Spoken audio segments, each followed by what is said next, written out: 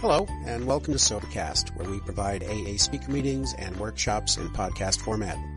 We're an ad-free podcast, and if you enjoy listening, please help us be self-supporting by visiting Sobercast.com, look for the donate link, and drop $1 or $2 into our virtual basket. We hope you enjoy the podcast. Have a great day. I'm Joe. I'm an alcoholic. It's good to be here. Thank you for inviting me.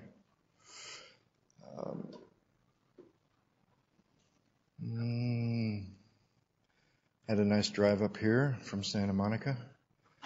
My sobriety date is August 17th, 1982, and I'm very grateful for that date. For a long time I was told, and I had an idea that gratitude was just an emotion, and that I could go home and make the right list or think about it long enough, and I would go home and I would just get angrier and angrier. And then I would try to love somebody,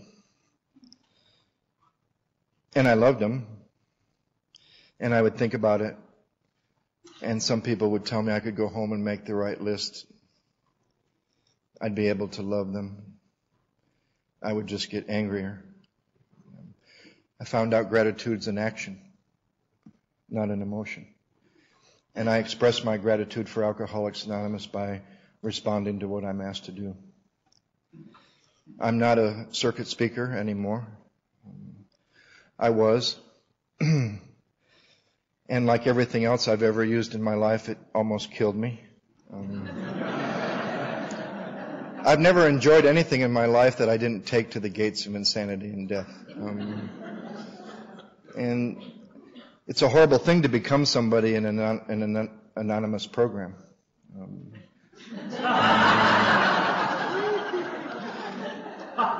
And I did, in my own mind at least. And I remember at my home group once in Santa Monica, a guy came all the way from the valley or something like 2 hours, and he asked a couple people, "Where's Joe Hawk?" And they pointed me out, and he came over and he said, "I came all the way from the valley just to meet you." I said, "Why?" He said, "Well, I heard you're a multimillionaire recluse who stays in his apartment and only comes down to his home group once in a while to impair direct revelations from Bill and Bob." I said, "You're not far off, but it's a little bit of a stretch." Since then, I found you have to take the criticism as well as the praise. And even the stuff I've been criticized for are gifts. I look for teachers in a lot of different ways nowadays, like resentment. Fear is a great teacher. People you don't like are great teachers, because they're not going to change. But I can change my mind. Geographically, in these 22 years, I got sober in Denver, Colorado, and I was there for 5 years. And then I was moved. I didn't choose to, but I was moved through this process outlined in this big book to, even kind of against my will. I was pretty comfortable in Denver. My sponsor was down the street. Some of you know him, Don P., and some of you know Bob Olson. And I didn't want to leave Denver. And at 5 years of sobriety, I came out to L.A. to make some amends. And one of those amends was an ex-fiancé, or what I like to call God's will number one. And you're absolutely convinced, aren't you, that it's God's will? And I still think it was, but not what I thought it was for. And part of my amends was I asked her, I made the mistake of following directions, which is a horrible thing to do in AA, unless you want to get free. And I asked her what I could do to make it right. And she said, "Be in LA twice a month, and we'll go to therapy." Not only did I not want to be in LA twice a month, I didn't really want to go to therapy either. And I said, "Okay." And the next day, an apartment on the beach in Santa Monica was put right in my lap. by someone that didn't even know why I was there. She just thought I was visiting. And she said, check out this apartment. I said, why do you think I'd want an apartment in Santa Monica? She said, I don't know. I always listen to people who say, I don't know why I'm telling you this, but... And I ended up staying 10 years. I'm alcoholic. And then I was pretty comfortable once again. And at 15 years of sobriety, I was moved once again, not by choice, and it was not what I would have picked, but it was a lot more amazing than anything I could have come up with. You know, I think if you're trying to live a spiritual way of life, whether it's, you know, in a marriage or in a job, but if you can look back at the last several years and say to yourself, I never would have dreamed. You know, if you would have told me 5 years ago, if you would have told me at 14 years that in about a year I was going to go to India for 5 years and stay sober and start a drug and alcohol treatment program for the Tibetan government for the first time in their history. They have access to Alcoholics Anonymous. I would have said, you're crazy. Nobody would want somebody like me to do. I always sell myself short. And I always sell this program short. And I'm sure maybe, as Bob Olson talked about, and maybe Don, I am a recovered alcoholic. I don't suffer from the false modesty that some people do after a long period of time. And I suffer from what the founders of our program suffered from.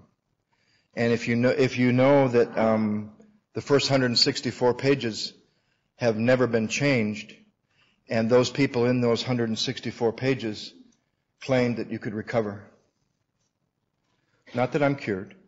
I have a daily reprieve, not contingent on what I do. But I used to think it was. And it's contingent on the grace of God continuing to be in my life and a conscious contact. You know, no one that wrote in that book had more than 5 years. Bill got sober, 34? 35? The book came out in 39. And on the first page of the first foreword to the first edition, they said that they were over 100 men and women who had recovered from a seemingly hopeless state of mind and body. And that to show other alcoholics precisely how we have recovered is the main purpose of this book. I doubted that. Take it for granted. But how long does it take till you can begin to claim some spiritual progress that you can't take the credit for? That's another realization of grace. I mean, if you had cancer 22 years ago and it's been in remission for the last 22 years and you don't suffer from the effects of that cancer anymore, you might not be cured because you could go into remission, but you could sure claim to be recovered.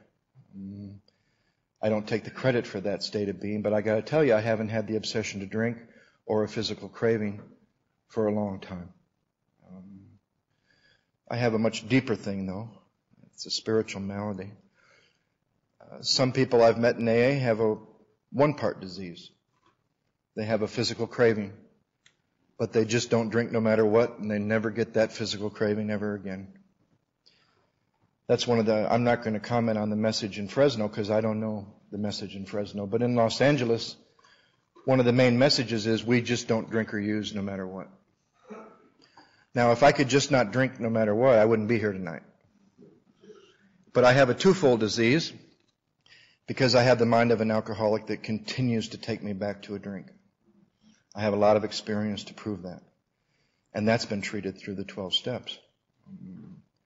But then I started to find out I have a much deeper disease. I have a threefold disease. You see, the people with twofold disease, they just don't drink no matter what, and they work on themselves because they can. And they can surrender. They can bring about their own surrender. My God, if I could have surrendered, I think you'll be able to tell from my story, I would have surrendered a lot sooner than I did. I didn't surrender August 17th, 1982. I was surrendered by something much more powerful than myself. And I think it was a magical combination, not just booze. A lot of people surrender to booze and we never get to see them. Sometimes in AA, where I live, we're shielded from alcoholism. And we don't get to see the deaths that some of you old-timers used to get to see. They're kept from us. And I forget sometimes most people die from alcoholism. There's a myth that that people get sober in Alcoholics Anonymous and stay sober. You can, but it's a small minority nowadays. Most alcoholics die from alcoholism. Now, we're all going to die, but I believe somewhere along the line you're given a choice. You can either die from alcoholism or you can die with alcoholism, free. I think a lot of you know you don't have to drink again to die from alcoholism. And that's not because of a physical craving or a mental obsession necessarily. That's because of a part of my disease that was there before I ever took a drink. My big book says that I'm not only bodily and mentally ill, that I'm spiritually sick. And that when the spiritual malady is treated, I'll begin to straighten out mentally and physically. And that's what I needed to treat. I needed to treat that stuff that was there before I ever took a drink. So I'll tell you a little bit about myself. Tomorrow I get to talk about the steps, and hopefully there'll be a lot of participation and we can have more of an interactive. Maybe some folks will even have an experience, and maybe even I can, because that's what I'll pray for tomorrow morning. For an open mind and a new experience with the 12 steps. You see, there's a big difference for me between exposure to spiritual principles and experiencing spiritual principles. Exposure to it is not necessarily experience. A lot of us know that from our own lives. Sat in churches, went to seminars, heard great lectures, great speakers. And you walk out of a wonderful sermon with a friend who's not an alcoholic, and he says, I never knew that before, that when I do this, and this is what happens. I'm going to go home and I'm going to try that. And he goes home and he does it. And you go home and you try it for about a week and it's just horrible. You just can't keep it going. Because we suffer from a disease that's rooted in lack of power. Whether you're talking about once I take a drink or now that I've stopped, I don't have any power in that situation. Once I start, I get this craving for more that I can't control. And once I stop, I get this mind that I can't stop. And it has to have more. It has to have more of what treats something much deeper than just my own mind. I grew up in Battle Creek, Michigan, which is halfway between Detroit and Chicago. And that's about what I was like. Halfway between Detroit and Chicago. There was a band that was from Battle Creek, Junior Walker and the All-Stars, and I wanted to learn how to play drums, and Junior Walker's drummer was my teacher, and I saw these people, and I looked at them, and I looked at my life and my family, and they had something that I wasn't experiencing in my family. And I wanted that. I wanted to be black. And it didn't work. And I had a dream. I had a dream one day that I would play drums for Junior Walker and the All-Stars in the El Grotto Lounge in Battle Creek, Michigan. And I would be high on heroin. And that dream came true. And I was still empty. Every dream I ever got before I connected to my own spirit fell through. Because the dream comes and your spirit's still empty. No dream can fill that place. And I didn't have some of the excuses that I heard when I came to AA for why I was alcoholic. You know, you hear a lot about the yets. You know, I haven't done that yet. I didn't have a lot of yets, but how come and I can't be the only one that had this story. How come we never hear about the if onlys? And I had my little if only story when I got to you. If only Daddy hadn't been 60 years old when I was born. If only I hadn't grown up in Battle Creek, Michigan. And then I would hear people say they were alcoholic because they were abused, and I wasn't. So I thought, well, maybe if I had been abused, I wouldn't have turned out the way I did. And I heard people say they were alcoholic because mommy and daddy were. My mom and dad weren't. So I thought maybe if they would have been, I would have learned my lesson and I wouldn't have done that stuff. And I had my little if only story. And I got here when I was 30 years old. And one day somebody told my little if only story, and he turned out just as sick as I did. You know, a lot of people think the search in AA is to find truth. I think I've found more lies than I have truth, and it's just through a process of elimination that you get to something that closely resembles the truth. A lot of people think AA is a program that you can learn. Thank God you can't learn AA, because I would have graduated a long time ago, gotten a diploma, and I would have had an ashram in India where you'd be coming to visit me rather than me coming to visit you. And I didn't know this for a long time until someone asked the right question. I also thought looking in the big book or talking to a sponsor is about finding the right answer. And I found out it's not. It's about finding the right question and not answering it right away. You pose me a question, why do I think I'm alcoholic? If I tell you what I know right away that makes me alcoholic, I've stopped any experience I can possibly have with that question. But we're so programmed from since we were young that whoever raises their hand the quickest is the best to answer the question right away. But the questions that were posed to me, they said weren't even meant to be answered. They were meant to be considered and experienced at a gut level.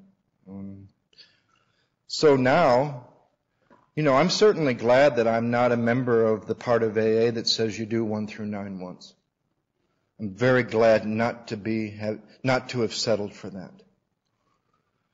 Because I got to tell you, if I was still operating in the world at 22 years of sobriety based on an inventory that I wrote 21 and a half years ago, I'd be one of the most wonderful people you ever met.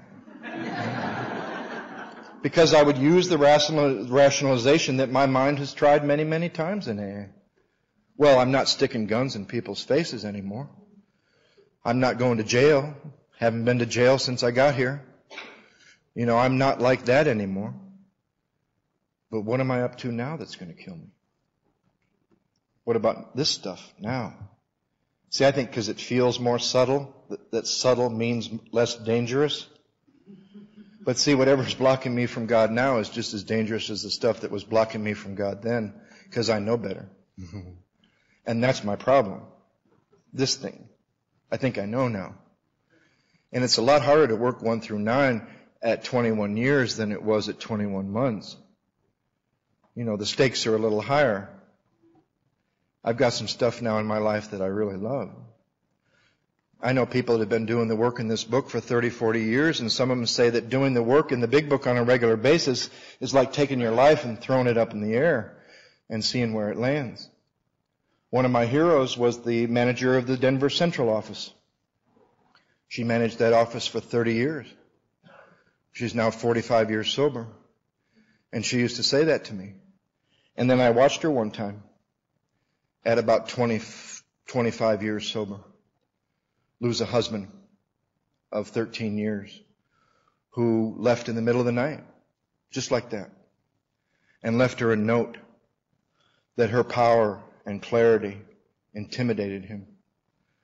And there she was. And I watched how she went through it. She didn't go through it without pain. You know, you can do that. There's medication for that if you don't want to feel. But she was feeling the pain, but she did it with dignity and grace and recovering. We went to the state convention together that weekend, and I watched how she went through it. And I asked her to tell me about 10 and 11. And she asked me some really interesting questions, but I'm jumping ahead of myself. I don't know, in the middle of a family where I really couldn't put my finger on why I felt, you know, because I'm the guy that thinks How It Works says that I'm supposed to talk about what it was like and what happened and what it's like now. It's not what the book says. I'm supposed to tell you what I was like and what happened and what I'm like now. I used to be a speaker that would tell you what I was like, what I was like, what I was like, what I was like, because nothing had happened.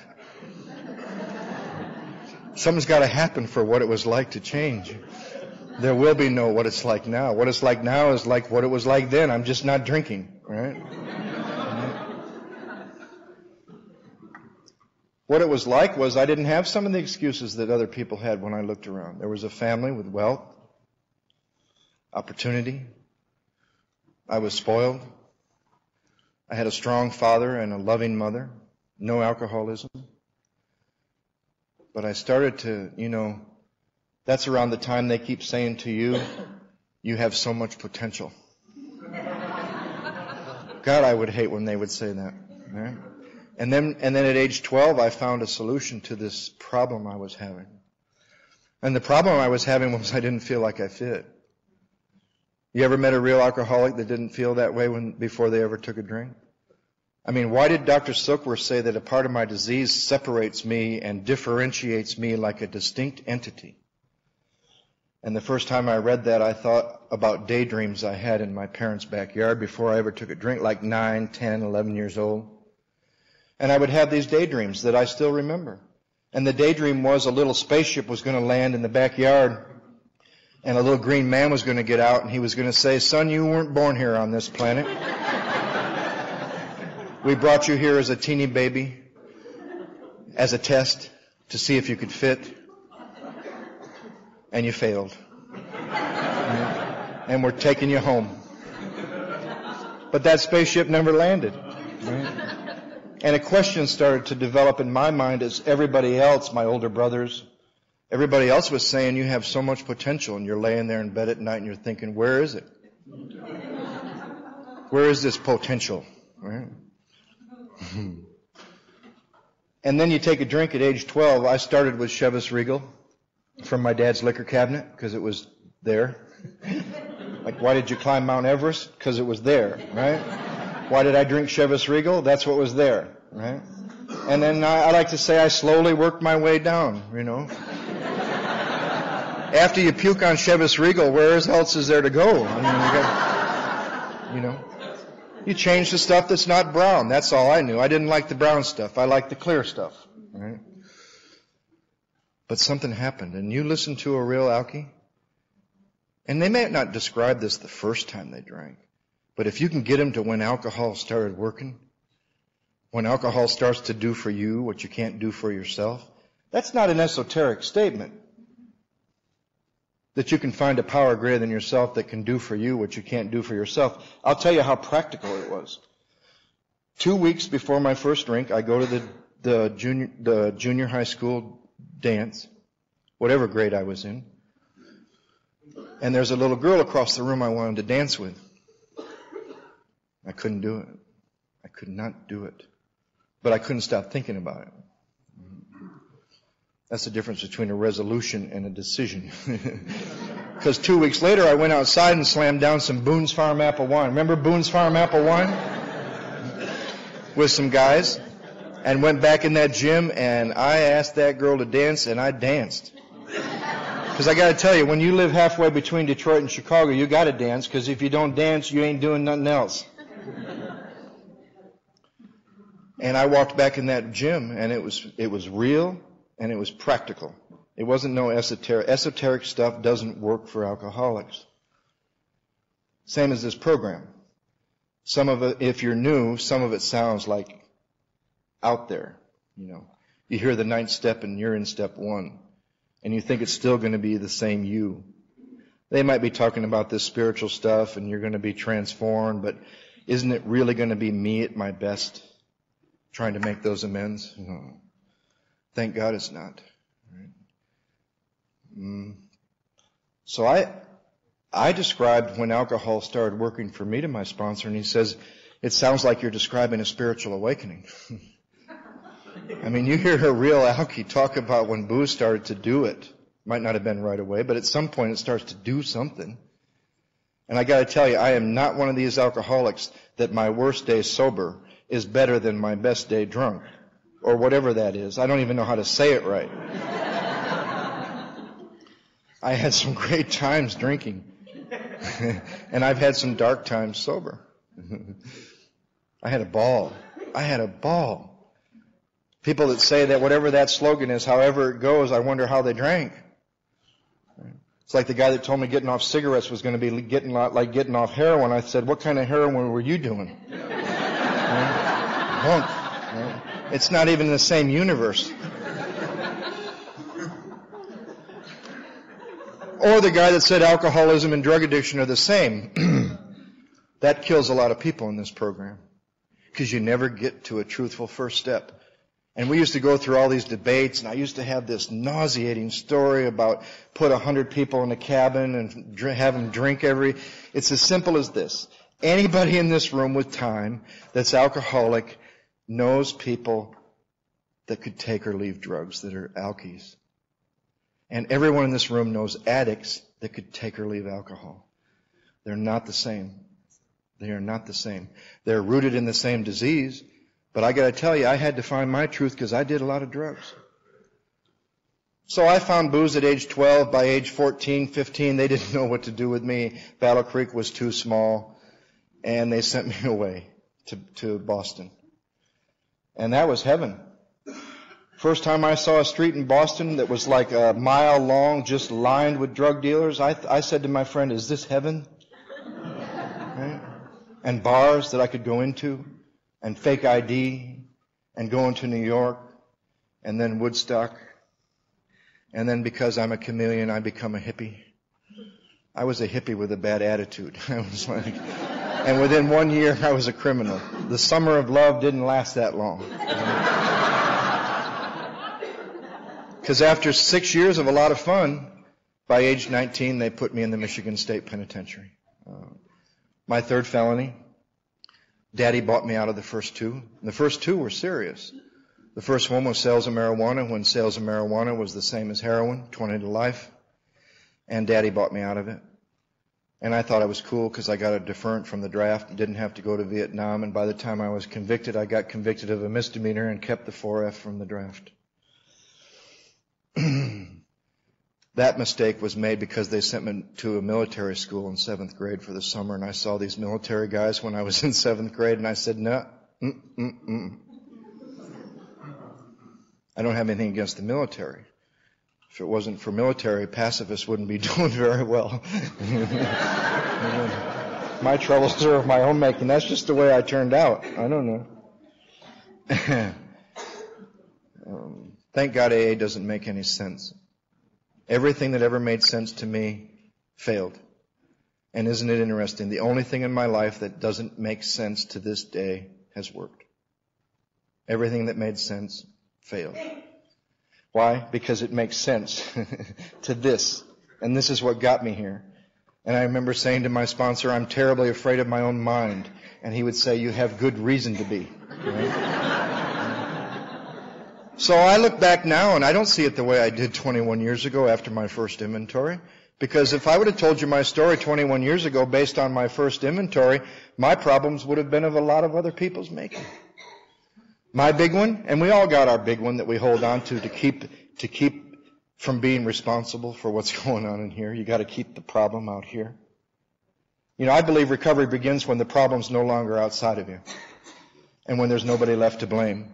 And as long as there's somebody to blame and the problem's outside of you, recovery will not begin. And that's how it was for me. But my big one was my father was 60 when I was born, and by the time I was 10, he was 70. And he didn't teach me how to play baseball, and he didn't teach me how to fish. And, in therapy, all those years after, it used to cause me a great deal of pain.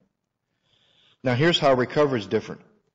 In recovery, since I've woken up a little bit, my father's age when I was born gives me a tremendous amount of hope for the next 9 years of my life. For you new people, that's because I would like to be doing when I'm 60 years old what he was doing when he's 60 years old. You have to explain that in different parts of the country. That was my big thing. I didn't have a lot to put my finger on for why I turned out the way I did. And then I had 6 years of trouble from 19 to about 24. After my second felony was an armed robbery. It was just kid stuff when I was 18. And the guy that was going to testify against me was persuaded in a loving, kind way not to do that, and he decided not to do that, and I walked out of the courtroom. Imagine having to go back to that guy and make amends. I did. I don't have a sponsor that edits my amends list. I was at a place in New York a couple of weeks ago, and this one guy said that his sponsor took off every relationship he was ever in with a female off his amends list. Told him he couldn't do that. My sponsor told me those relationships were some of the biggest things in my life and that I could get free, but I better let her know why I was there when I called. Don't let anybody edit your amends list. Each one is a piece of freedom they're taking away from you. In Denver even, they told me I couldn't make amends to someone who was dead. Not my sponsor, but some of these other people. My two most powerful amends have been at graves to the two closest people in my life.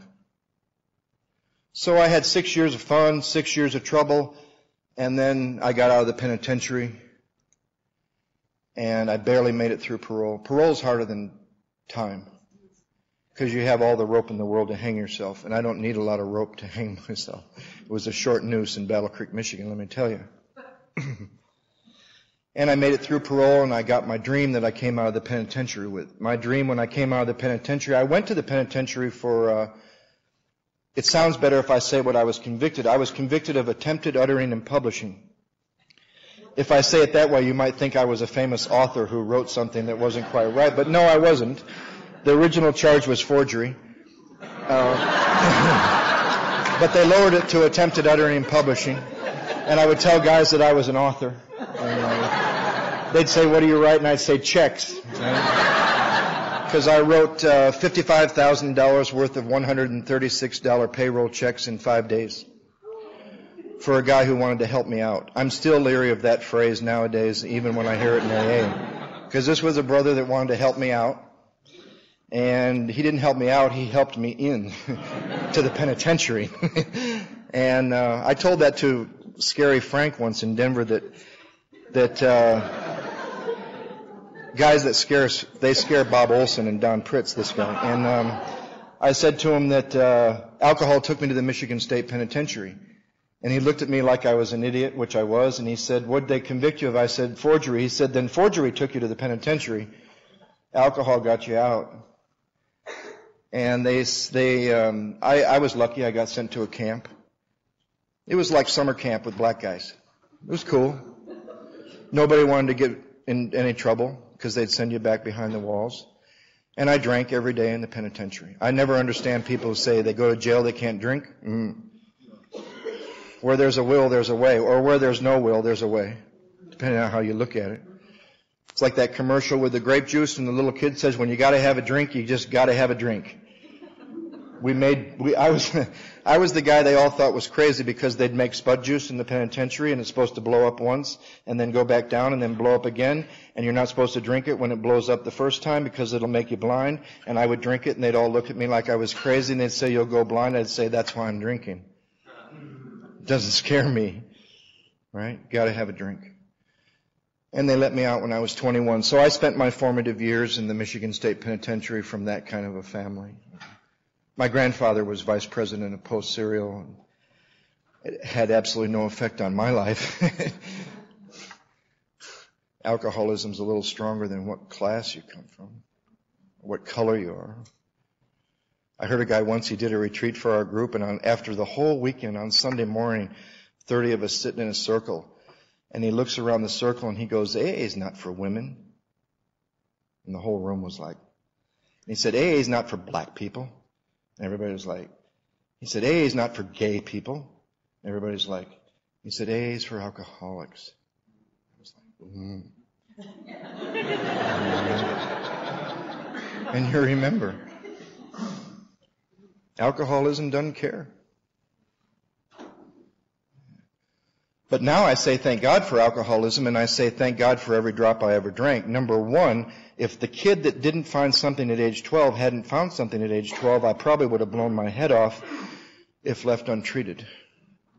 That condition, feeling that way, and making those kind of decisions. I made a decision the first time I went into that place. You know that place. And it was the night when my dad had his first heart attack. And I could hear the commotion, and I could hear the pain, I could hear the ambulance, and I couldn't move. And you go into that place, and then you come out of that place, and you say, I'm not going to ever go in there again. And once in a while with alcohol and the right combination of drugs, you could go into that place, but it wasn't real. And then I had 6 years of trouble, like from 24 to 30. My dream when I got out of the penitentiary was to deal blackjack in Las Vegas, Nevada, and have it going on. And it was a little unrealistic since you can't deal blackjack in Las Vegas with a felony, but where there's a will, there's a way. And in a pretty crazy, I won't bore you with the whole story, but I had one more report to go on paroles, which means I had 30 more days. I just squeaked through. I had to transfer back to my mother's home. She lied for me. It's a cunning disease, Al-Anonism. They do everything alcoholics do without alcohol. Lie, cheat, steal, right? Blame it on you, just like we do. I almost married one once. She came to our group in Santa Monica with 7 years of sobriety and thought she was alcoholic and that she was feeling a little off. Unfortunately picked the strongest woman in the group to go through the steps with and found out she was an alcoholic and finished amends and became somebody I didn't really want to be with. As I'm going around the country talking about the 12 steps of Alcoholics Anonymous, I lost somebody to the 12 steps that I wanted to spend the rest of my life with. We're good friends today, and she came back to the center a little bit, but her getting well was about getting strong. I fell in love with a peaceful woman. I'll also say to you, I made it through the penitentiary, celibate. I don't need to explain that to those I don't need to explain that to, but she was peaceful and loved alcoholics and loved Alcoholics Anonymous. I didn't know she loved alcoholics just a little too much, but she finished amends and got free and found out from daddy to every boyfriend she ever had she was a full-blown Al-Anon and became strong and assertive and wasn't really crazy about her dependence anymore, which is AA, and got free. And at the end of it, I didn't really want to be with her. That's funny. That was God's will number 3. And so through a series of intuitive experiences, I got out of the penitentiary and ended up in Las Vegas, Nevada, into the arms of a man who was like I loved more than my father. I had known him since I was 17. He had 4 of us put one of these stars on our hands when we were 17, and they're all dead. That's another reason I'm here today. That's a more personal reason. They died and I didn't. Why is that? Well, I think God loved them a little more than He loves me. I'm still paying my ticket and they got to get free. I'm not one of these that believes that those in this room are the chosen ones. Chosen by God to be His messengers on earth. No, I think more like Chuck did, and that we're the ones that haven't quite paid our ticket yet. We're still paying our ticket. Yeah.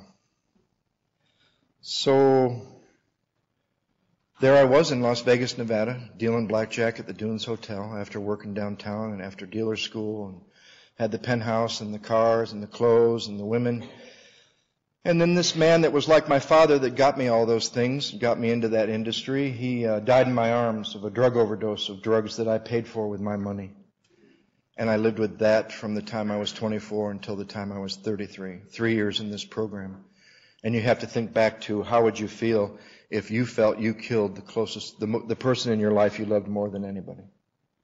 And you can't live with that. And he died, and a part of me died, and within 6 months I'd lost everything, and I got on a plane in kind of a chase scene thing to the airport, and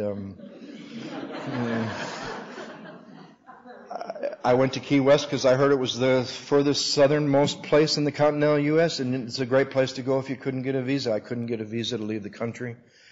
Went to Key West before it was really a tourist spot. This would have been 1974 or 5, and it was more like Colombians and Cubans and people on the run, and the police were more crooked than the drug dealers, and I was just in heaven. I never had any trouble. I did whatever I wanted. You couldn't get in trouble in Key West. You could do everything you wanted to do and not get in trouble. For me, that's heaven. And It's in this last 6 years of drinking that I find my truth about why I'm not a real drug addict. Because I made up my mind one day that I didn't like the way cocaine made me feel, and I never did it again. Walked away from it on my own power. And I share that with a real addict, and their eyes glaze over because they tried that a million times. And given a sufficiently strong reason, I stopped. I had a couple bouts before that with heroin, and I woke up one day and I said, not that I don't like the way it makes me feel with like cocaine. I said, I don't like where this stuff takes me. Gets me in trouble. Never did it again the rest of my life. So by our textbook, I'm a hard drug user who's a real alcoholic. Now, do I have the delusion that finding that out means I can use drugs and not go back to what I have no choice over? Now, that's a little confusing because most people in some places will tell you that the drug you have absolutely no choice over is your drug of choice. It's very deceiving. The only time I had a choice over drugs was when it was yours, right?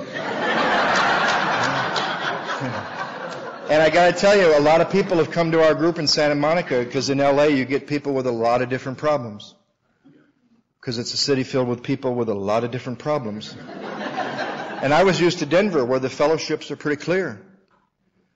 And I'm not saying you can't be both. I'm saying find someone that'll give you the dignity to find out your own truth and not push it on you. There's groups in LA where the whole thing is to find a new person and bring them to your group.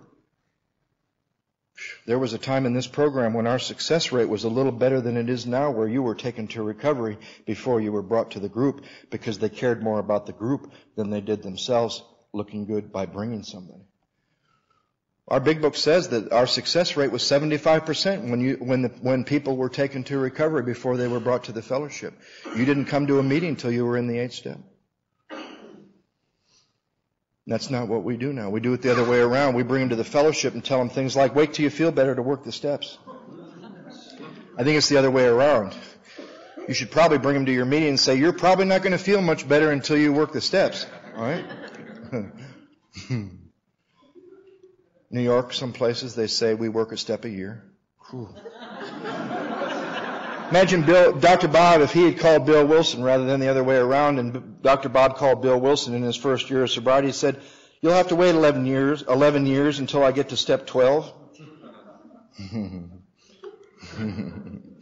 Step a year, I wouldn't have made it. I made it 6 months, I was ready to kill myself. After having a great time for 6 months, boom, there it is. You know what that is.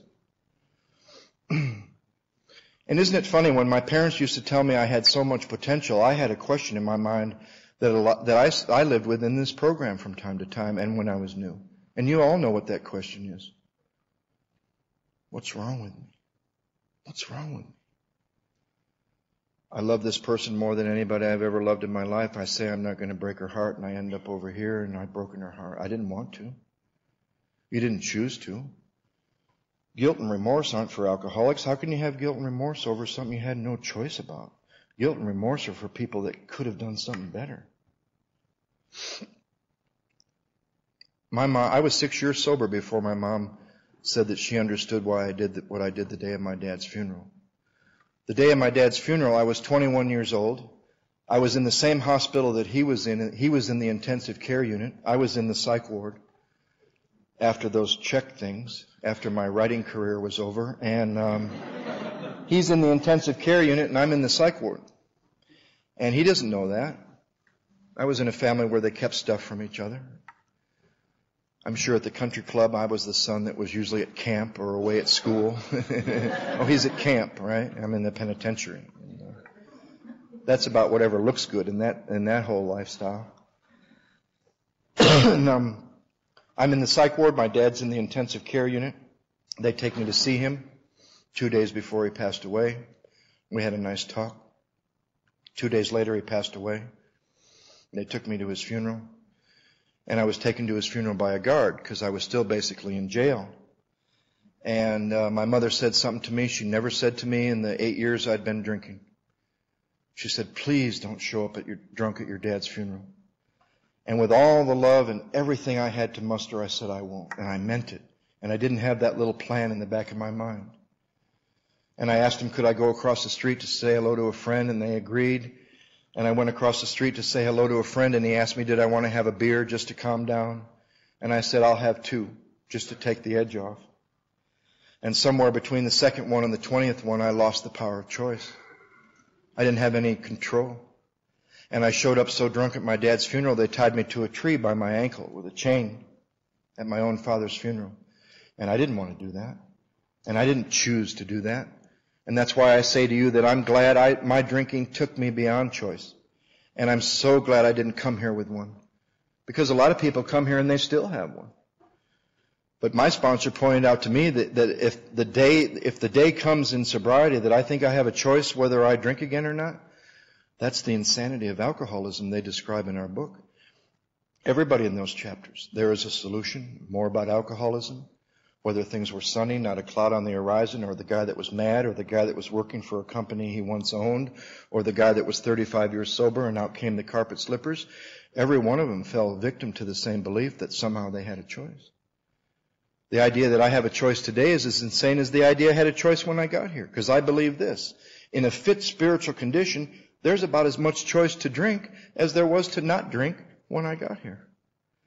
And the reason I say I'm glad I drank past choice was I've watched people in this program who believe they have a choice suffer, suffer, suffer. Because then there's a choice about the steps. And then all of a sudden how it works says that the steps are suggested. How it works doesn't say the 12 steps are suggested. It says this is a suggested 12-step program. Some people make it sound like AA is over here and the steps are over here and never the twain shall meet and you'll just be fine hanging out in the fellowship and just not drinking.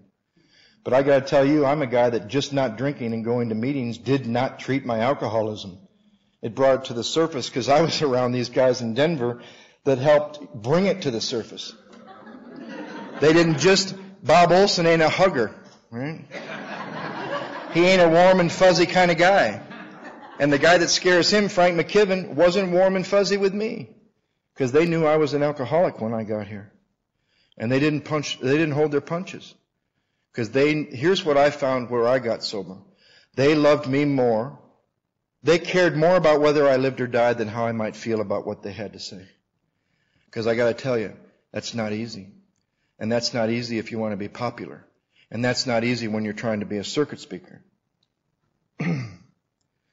I don't care about being popular anymore. I care about being effective. And effective isn't always popular.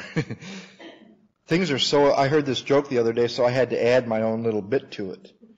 And the joke is you really know when things are upside down in the world when the most famous rapper is white, the most famous golfer is black, the French accuse us of being arrogant, Germany doesn't want to go to war, the tallest basketball player is Chinese, and the message of Alcoholics Anonymous is no longer popular in Alcoholics Anonymous. That's when you know it's upside down. And I don't know about up here, but down where I live, except in a few groups, the message of Alcoholics Anonymous is not popular in Alcoholics Anonymous anymore. Then you have to ask the next logical question, what's the message? Well, I got to say this. My sponsor told me not to, but I'm going to. He lives in Denver. I live in Los Angeles. I'm not going to say he won't hear this because I've gotten in trouble for that before, but it used to be very simple. A lot of people in this room got sober on the 3rd edition of the Big Book. And the 3rd edition of the Big Book, if some dummy asked you, where is the message? You could take him to the paper cover, if you still had a paper cover. If you were like me, you threw the paper cover away and covered your cover because you were more ashamed of being sober than you were of being drunk. Everyone in town knows all this crazy stuff you do. You get sober and you don't want anyone to know. I don't want to break my anonymity, right? I think anonymity is at the level of press, radio, TV, and film to protect us from me, right? I always get it confused, like personalities before principles certainly doesn't mean I should put principles before my own personality, right? I heard the traditions read one time and they got to tradition 12 and the person said, animosity is the spiritual foundation of all our traditions. And I thought it really is kind of, isn't it? It's the only way AA grew or we'd all be in one group, right? Imagine one group per town. Ooh. Ooh. You'd have to get free.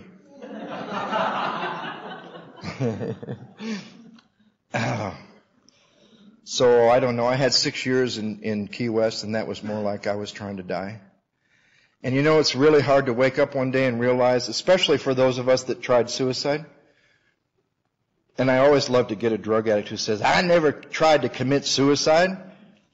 I'm not like those people, failing to realize every shot, every fix could have been death, and you knew that.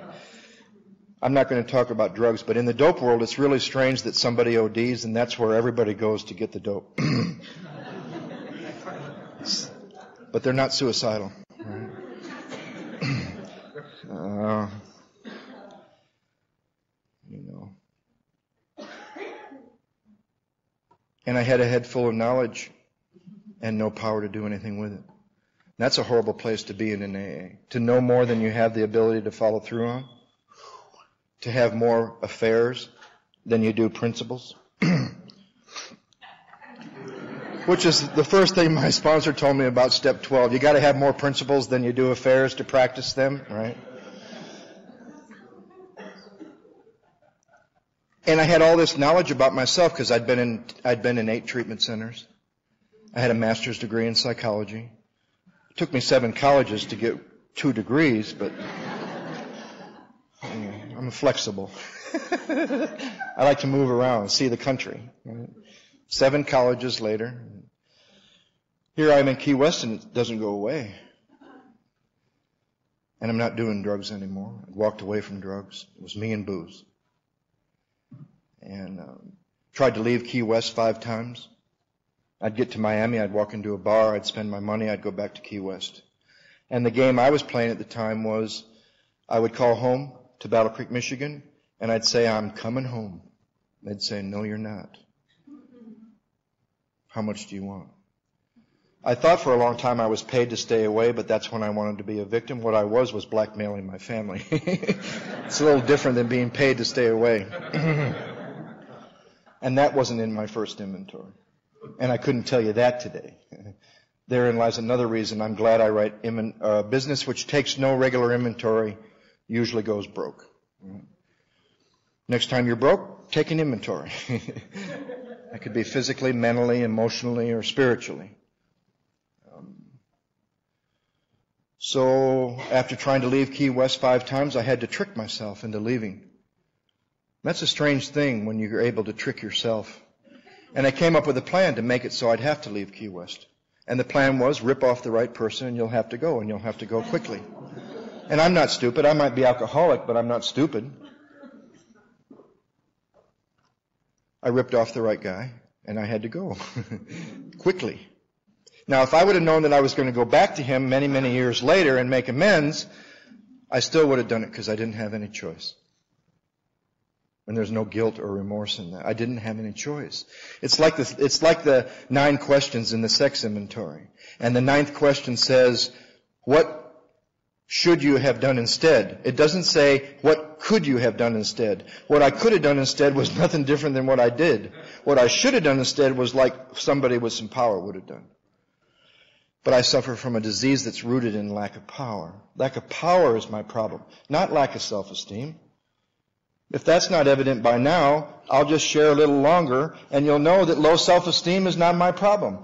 But a lot of us know what it's like to feel low self-esteem. But you know why you got low self-esteem? Because of some self-esteem that's so high, you could never live up to it, and you gotta feel like a piece of you-know-what. Low self-esteem is a big con job sold to us by people in the field. They ought to be talking to you about having just a little too much self-esteem. And that's why you got low self-esteem. Because you're the greatest boyfriend in the world. And when she leaves, the greatest boyfriend in the world can't be left.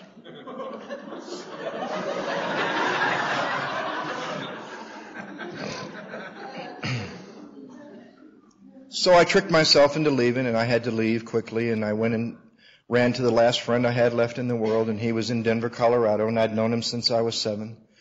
And I got there, and he said, you're welcome to stay with my fiancée and I, but there's one thing. She doesn't like me to party, and you can't drink. And I didn't want to drink. And I said, great.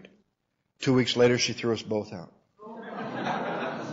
And my best friend since I was 7 left me on a street corner, 30 years old in Denver, Colorado, more scared than when they put me in the Michigan State Penitentiary. Why was I scared? I have no idea. I wasn't doing anything illegal. See, I was really proud because I got out of the penitentiary, made up my mind I'll never be arrested, I'll never go to jail, I'll never be in a cop car, and I'll never go to the penitentiary ever again. And I never have. Except in the effect that alcohol has on me. I can be able, friendly, intelligent. I can be a psychopath. I can be diagnosed bipolar. Give me the right day, I'll show you any symptoms. The thing about bipolar and manic depression is it's so similar to untreated alcoholism, you don't know what you're treating. I'd say do the first 9 steps and then see if you're still manic depressive. Or stay on medication the rest of your sobriety and you'll have a jolly time because you won't feel anything at all. Or... But my book says there's only 2 choices. Or they don't even call them choices. My book says there's 2 alternatives. Die an alcoholic death or live on a spiritual basis. Don't be mad at me. I'm just trying to carry the message from the big book of Alcoholics Anonymous. Don't be mad at me.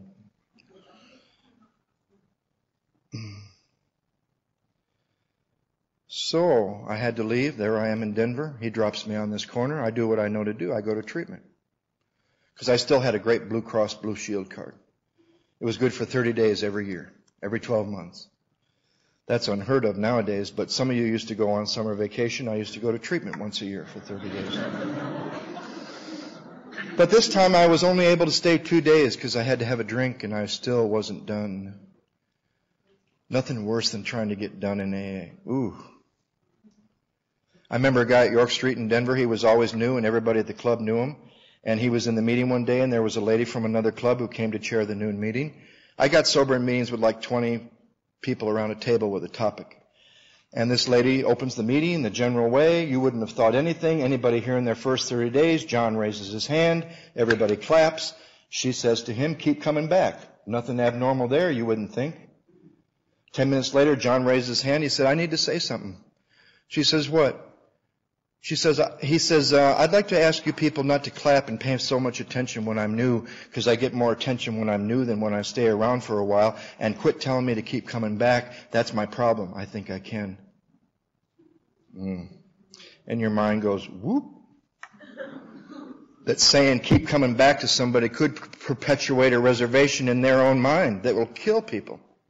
Keep coming back. You got another chance. Might as well just say that, huh? You don't ever have to drink again. Those of you in this room that are new, if you're done. See, we're not here to get people done. You got sponsors 20, 30, 40 years sober, they'll encourage you to drink. And then you got the ones that'll try to stop an alcoholic from drinking.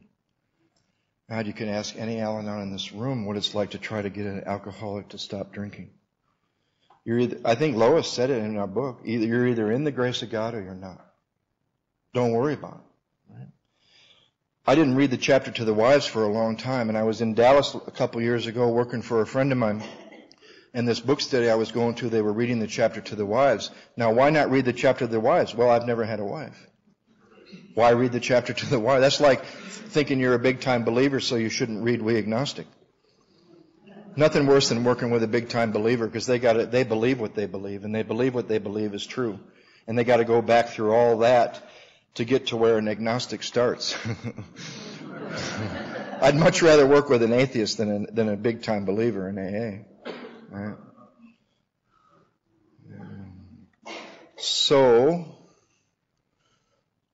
I had to leave treatment after that 2 days because I had to have a drink. They put the pajama law into effect in that treatment center because of me, and I was proud of that. And only in AA would somebody be proud of something like that. Right? The doctor, I saw him not too long ago, Dr. Larry, he's 40 years sober now, and he said, I still hold the record of anybody he's ever seen how long in detox. I was 15 days in detox just from alcohol. And I was proud of that. It's like I walked into a meeting in a foreign country one time, and there's nothing on the wall.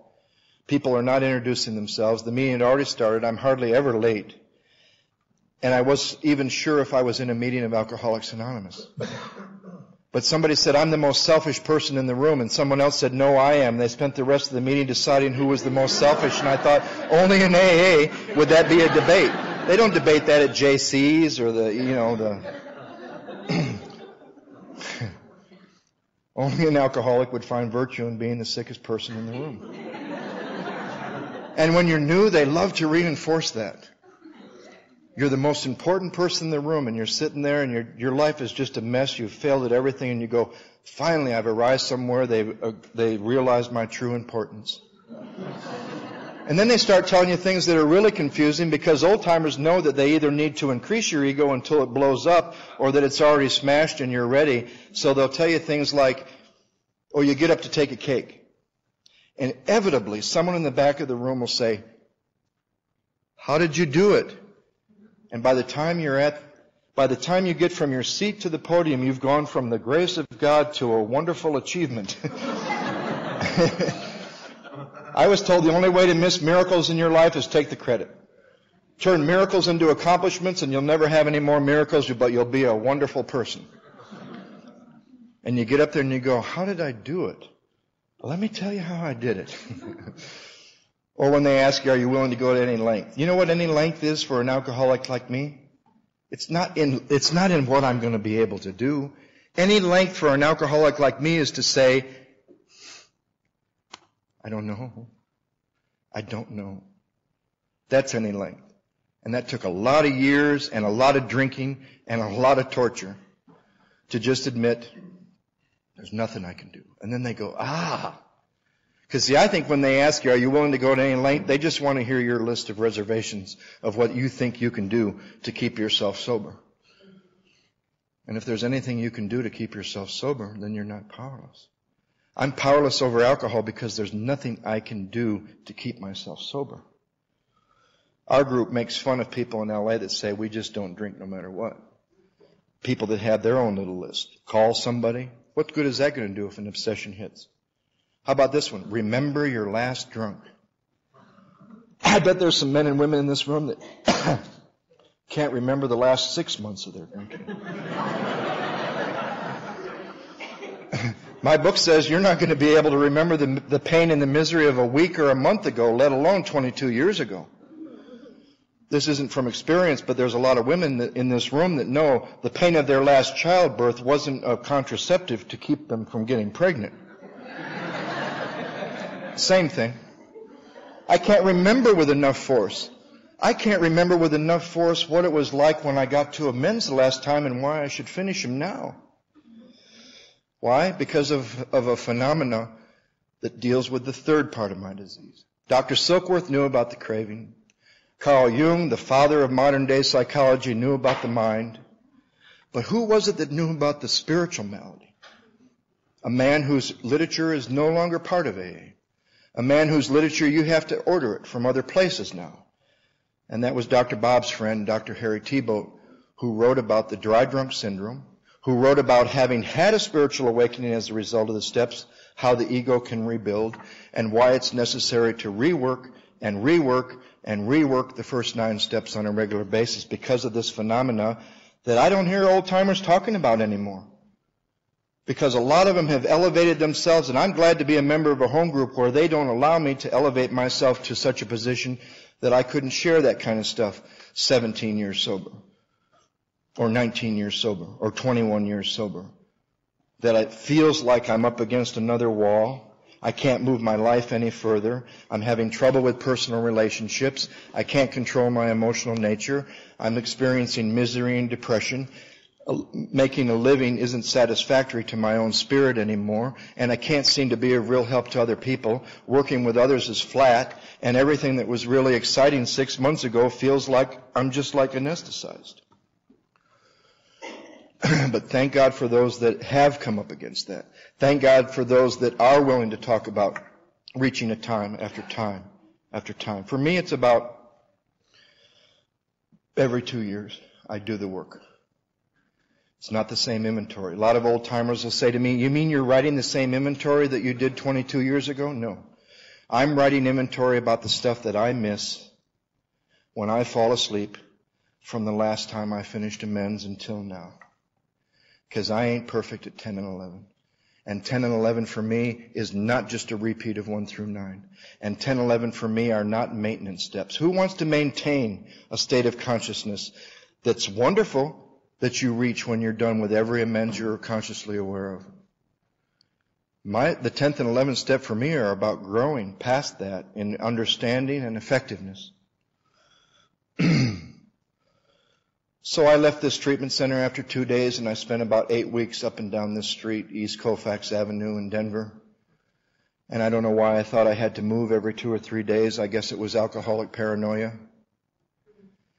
And I would move, and I woke up August 17th in a room, and what scared me was there was no reason I could put my finger on. Usually it's a screaming girlfriend or a hotel guy or a parole officer. This day there was no reason I could put my finger on, and for the first time in 18 years I couldn't drink. I never felt comfortable in these 22 years of sobriety saying I quit drinking August 17th, 1982. But when I read Bill's description, I was removed from alcohol for the last time. That's the way it feels to me in my heart, that I was separated from alcohol. Because I woke up in this hotel room and I couldn't drink. There was about this much left in a bottle of vodka, which was rare, and I couldn't drink. I called my mother to tell some lies to get some money, and out of my mouth came, I can't lie to you anymore.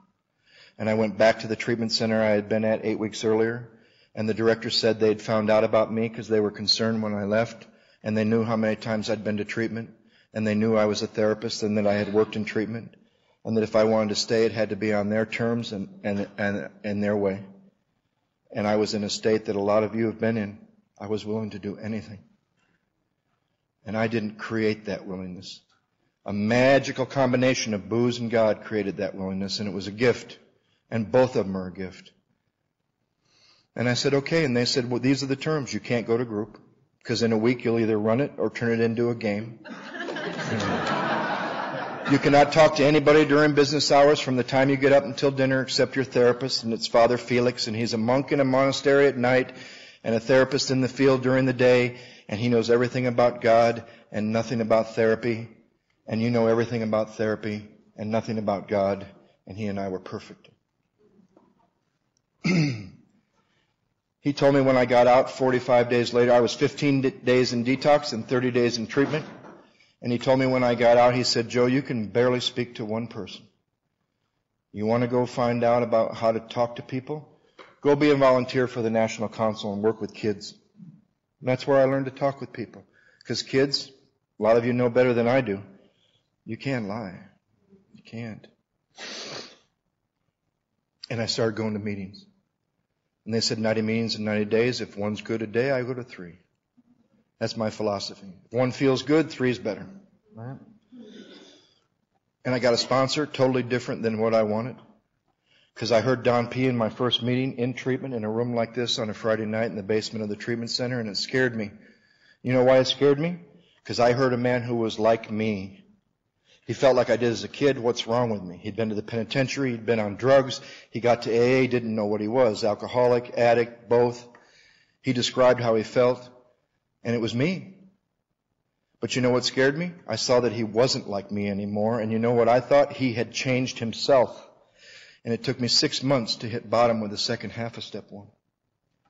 You see, I thought the dash in this first step meant fill in the blank. And this was my first step. Yes, I admit that I'm powerless over alcohol, and that's why my life is so unmanageable. So now that I'm not drinking anymore, everything should be just fine. And what I needed to see was that drunk or sober, I'm an alcoholic and I can't manage my own life. Sober. Because alcoholism is what you're left with after the body's cleaned out. This stuff that starts to come to the surface that you made a decision about never looking at again when you were young. The idea of going in. When I heard the great reality is deep down within, I knew they were talking about I was going to have to go into that place that I had decided never to go into again. But thank God when I got to that step, I didn't feel I was going into that place alone. Isn't it interesting? The last place I ever wanted to go was the only place that I was going to be able to find God. And isn't it interesting? In the middle of the garbage is the consciousness of the presence of God. So it took me 6 months to ask Don. And of course, I picked a sponsor, because you had to get a sponsor before you got out of treatment. I picked a guy totally opposite from Don. Harry was great, though. He taught me how to pick up women in treatment centers and took me to meetings and got me involved in the fellowship, dances. We reviewed the first 3 steps in 2 hours. He said, "You alcoholic?" I said, "Yep." He said, "Is your life unmanageable?" I said, "Yep." He didn't ask me why. He said, "You believe in God?" I said, "Sure." He didn't ask me what kind of God that was going to strike me down as soon as I was a bad AA member or didn't do something right that my sponsor said. He said, "Let's do this prayer." I said, "From where?" He said, "This book." I didn't have a clue. We read some stupid prayer from some stupid book. And he gave me a mimeograph sheet on how to write inventory. And unfortunately, or fortunately, depending on how you look at it, it was a 4-column inventory. You really can't do a 4-column inventory without some power. You try to do a 4-column inventory in your head, you just end up with a big mess. I bet people in this room have had the experience where something comes off the end of your pen that didn't come from your mind. I heard a guy the other day, he put it more simple, because I've heard sponsors that actually say, "Hey, glad to meet you, glad you're new, go home, start inventory." I heard, that's deadly. To send someone into inventory without the foundation in 1, 2, and 3. You know, this guy the other day put it more simple than anybody I'd ever heard. He said, 4 comes forth. I thought, man, that's too simple for a guy like me. You know, I would say to Don when I finally asked him at 6 months when I was dying inside with everything better out here, that's when you start to get ready. You got the dream out here and you're still empty in here because the unmanageability of my life ain't out here. The unmanageability of my life is being shut off from something that other people are connected to, which is the human spirit. My spirit's not sick. Our group made the mistake of interpreting spiritual malady that the human spirit was sick and an alcoholic. How could the spirit be sick? But I'll tell you, being shut off from it is a really horrible malady. Not having anywhere other to go than the 3 dimensions you've lived in your whole life, body, mind, and emotions. There ain't nowhere else to go. That's a horrible way to live. Shut off from power, shut off from spirit, shut off from the only thing that's going to be a substitute for the effects of alcohol, and even greater. So I would say to Don things like, "I feel inferior and insecure." His eyes would light up, only like a sponsor's eyes can, and they always had that stupid giggle, right? Nothing more fun than when you're a sponsor, though, and you can use all that stuff that pissed you off that your sponsor did with you, right? I'd say, "I'm inferior, and I feel inferior and insecure." He looked up at me and said, "You want to know why you feel inferior and insecure?" I said, "Yeah, I've been looking for the answer to that for like forever in therapy." He said, "The reason you feel inferior and insecure is because you're inferior and insecure." My God, that's too simple. I want it to be Freudian. I want it to be heavy. I want someone to blame. And there was nobody left to blame, and the problem wasn't out here, and I was ready for the program of Alcoholics Anonymous. And that's what I'll get to talk about tomorrow. Since then, my life has been, I had 5 years in Denver, 10 amazing years in Santa Monica, living on the beach, fell in love with working with others, watched a home group grow up from 12 people who went through the work together. Then they didn't know what to do, so they started a group on 10, 11, and 12. My home group for 4 years, 17 years ago, you couldn't share unless you were done with the men's because it was on 10, 11, and 12, and they didn't want to hear theory. They wanted to hear experience. Nothing worse than talking about something you don't have anything but opinion with. And I don't want to hear anybody's opinion about finishing a men's who hasn't, because that's all it would be. I want to meet people that have done everything they can to fin every amends they're aware of. And your whole life takes off. And you enter the world of the Spirit. And after 10 years in L.A., God said, "Wow, you get to go to India. You get to study with the Dalai Lama and start a drug and alcohol treatment program for the Tibetan government." And I had 5 unbelievable years. And like rotation, as soon as the 3 parts of that drug and alcohol program were up and running, God said, "You got to go." And I got to come back to America 2 years ago, just in time, because 5 months after I got back, my mother passed away. My oldest friend in AA died 5 days later. Now I'm in the middle of watching another dream come true, a dream that if I would have planned it myself, I would have sold myself short. I'm watching a retreat center come together up north from here that I'm going to get to be a part of, that I'm going to buy and invite friends and AA groups to come. And I'm going to get to have a non-denominational residential retreat center. It's been a dream of mine for a long time. It was my sponsor's dream a long time ago. He didn't get to do it. And he's might not be around a lot longer. I might not be around a lot longer. You might not be around a lot longer. But you do have a choice. Once you're in the grace of God, you do have a choice. And that is whether you want to die from alcoholism or whether you want to die with alcoholism. Now I'll tell you one story and I'll shut up. My life was like this bird that lived in Michigan. And I like this story because it's about a bird. My name is Hawk. And it's about this bird. It's about this bird that lives up in Michigan, and one year he's not going to do what the flock does. He ain't flying to Florida.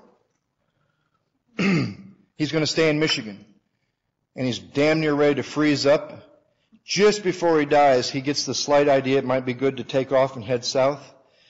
And he gets up in the sky, and it's too late, and he freezes up, and he does a nosedive into a cow pasture.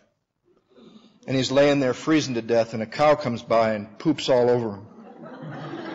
And it feels so warm, and it feels so cozy. You know what's coming, don't you? It's warm and it's cozy, and he yells out a song in joy because his life has been saved by the cow that pooped on him. And a fox hears the cry and comes over and pulls him out of the pile of poop and cleans him off in the snow and eats him. And you know the moral of the story? Not everybody that poops on you is your enemy. Not everybody that pulls you out of a pile of poop is your friend. And if you're sitting in a warm pile of poop and it feels really good, keep your damn mouth shut. Thanks for letting me share.